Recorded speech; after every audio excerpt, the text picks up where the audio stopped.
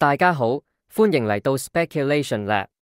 在學術界，佢17歲考入麻省理工嘅數學系，23歲獲得加州大學伯克利分校嘅數學博士，25歲成為哈佛大學嘅講師，26歲進入美國 D A 國家情報組織，同時仲係麻省理工同哈佛大學嘅數學教授。30歲前往 Brook University 出任數學系主任。8年後，佢摘得咗幾何學領域嘅諾貝爾獎、全美數學最高獎嘅維布倫幾何獎，自此學術生涯達到頂峰。金融界，佢40歲後投不從戎，創辦咗華爾街最識賺錢嘅量化投資公司 Renaissance Technologies， 好快就成為咗全球收入最高嘅對沖基金經理。公司旗下嘅Medallion Fund由1988年到2018年嘅30年間，年化複合收益率達到咗39.1%，遠超過Soros同Buffett。即使係2008年金融危機爆發嘅時候，Medallion Fund都仲係獲得咗98.2%嘅收益。截至2021年4月，基金已經管理緊1650億美元嘅可自由支配資金。佢就係地球上最成功嘅基金經理，量化交易嘅奠基人 James。Simons 喺1938年出世喺美國 Massachusetts 嘅一個中產家庭。佢爸爸經營緊一間鞋廠，生活相對富裕。佢自細對數學非常有興趣，但係成長嘅環境亦都令佢早早明白到財富嘅力量。財富可以令人變得更強，可以令人更有影響力。佢相信財富可以改變世界。毫無疑問 ，Simons 熱愛數學，但佢同時對錢財都有強烈嘅渴望。佢唔係嗰種唔慕名利、一心一意攀登真理、超然物外嘅學者。喺佢18歲同第一任妻子 Barbara 結婚嗰陣，就用咗唯一嘅$5000嘅結婚禮金去買咗大豆期貨。隨住大豆價格嘅飆升，浮盈一度接近翻倍。不過佢犯咗好多初入市場嘅人都會犯嘅錯誤，冇及時兌現收益，導致賬戶資金好快就被打返咗原點。雖然冇賺到錢，但投資交易嘅過山車般刺激同滿足感，都喺佢心中埋咗下種子，靜靜等待發芽。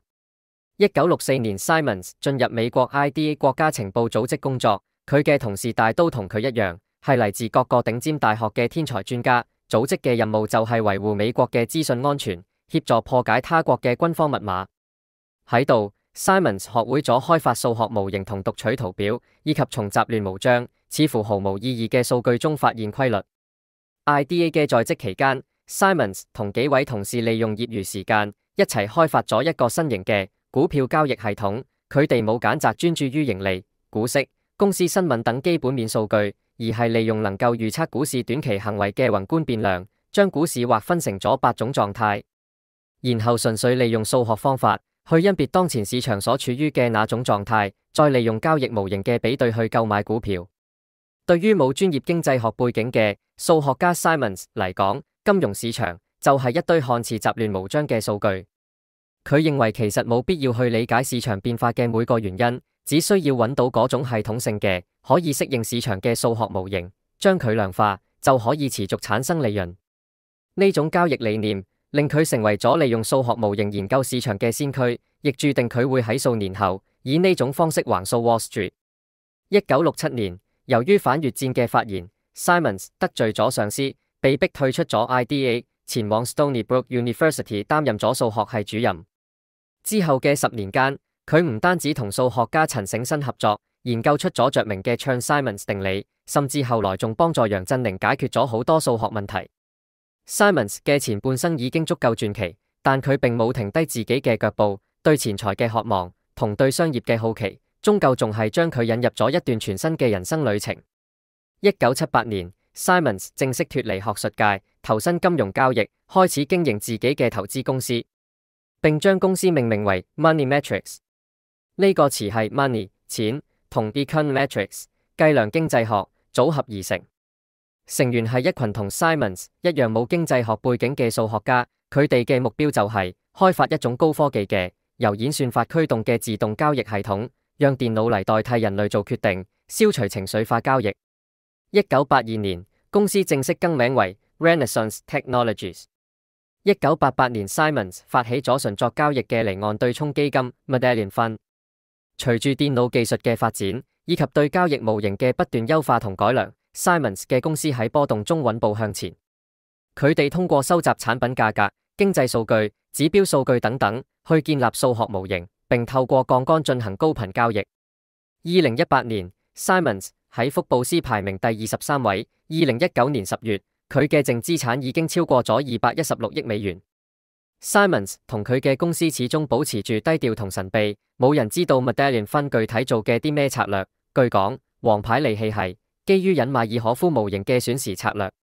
Simons 同解碼專家 Leonard Baum 設計咗最初嘅數學模型，投資策略都係以數學同統計模型為依據，以此實現非常穩定嘅風險調整後收益。目前基金都冇對外開放，只限於內部員工進行新舊。Simons 亦鮮少公開露面，大談特談自己嘅投資方法，但我哋依然可以從佢僅有嘅一啲訪談中窺見好多佢嘅投資哲學。第一，就係對數據嘅絕對重視。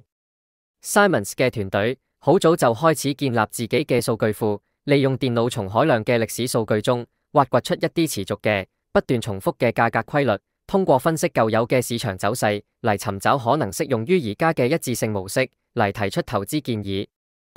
The real thing was to gather a tremendous amount of data, and we had to get it by hand in the early days. We went down to the Federal Reserve and copied interest rate histories and stuff like that because it didn't exist on computers. We got a lot of data and very smart people, and that was the key. 第二係永遠忠於自己嘅交易模型。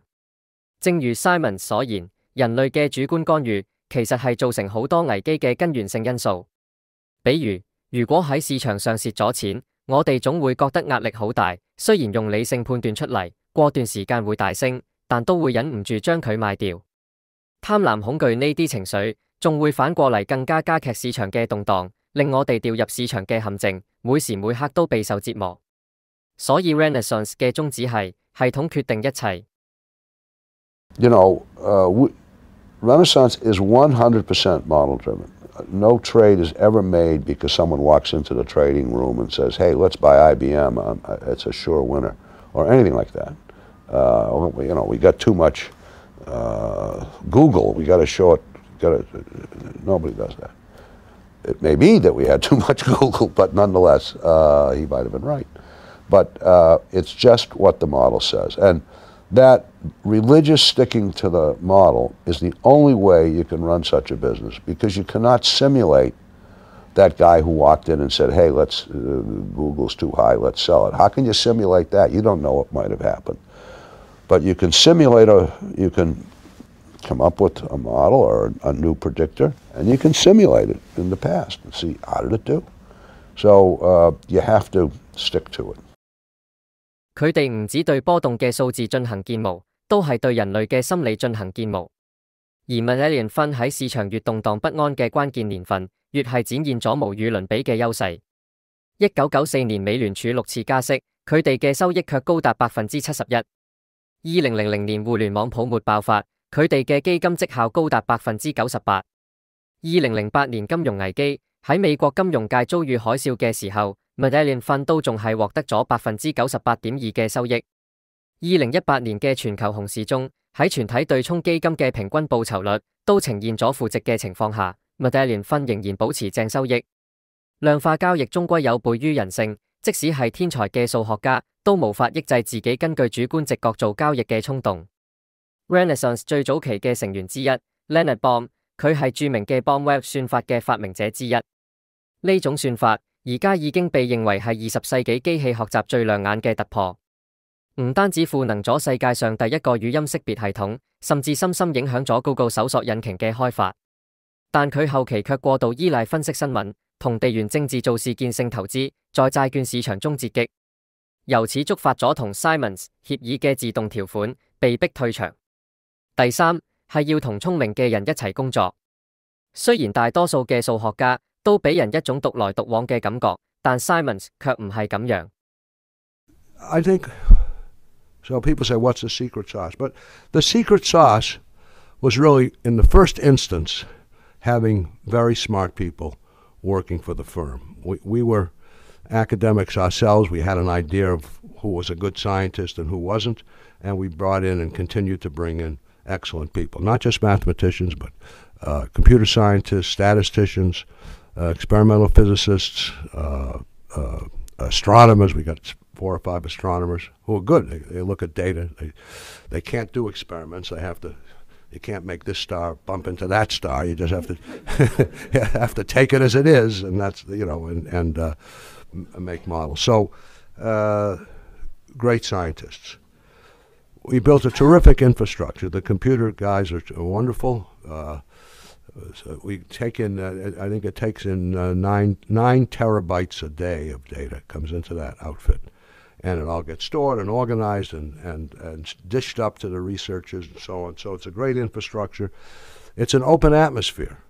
Everybody knows what everybody else is doing.